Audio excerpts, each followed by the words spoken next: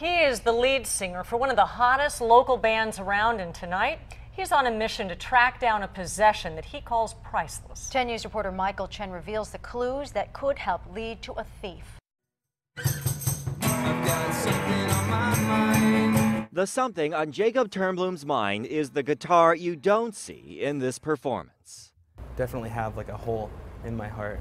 A week ago, a heart-wrenching moment after a performance of his award-winning band Mrs. Magician. He arrived at his La Mesa apartment around 3 a.m.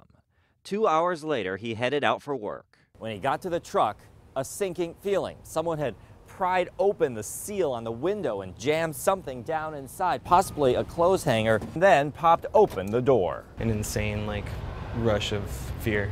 A thief made away with band t-shirts, an amplifier, and Turnblum's most prized possession, a $700 Fender guitar, his first ever guitar, a gift from his father a decade ago.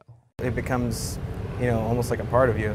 This is a new song. He's used the guitar on every tour to record every record. Wait for me. Last year, his band earned Best Pop Album honors at the San Diego Music Awards. It's something that I would always go to when I needed to write a song or when I needed to make a record. I would always just pick that guitar up and start writing. Nearly 2 months ago, the band's trailer was stolen from a different location containing several guitars, amps, and other instruments. Turnblum does not believe the two incidents are connected. While the band plays on, Turnblum has taken the search for his guitar to Facebook. He's scoured Craigslist, pawn shops, and guitar shops.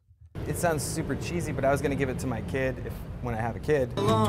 There's a definitely creative block because it's gone. Michael Chen, 10 News. Meanwhile, one of the band's supporters is donating a replacement guitar. Now, Turnblum says he is grateful, but still plans to search for his guitar. If you have any information, you can call San Diego Police.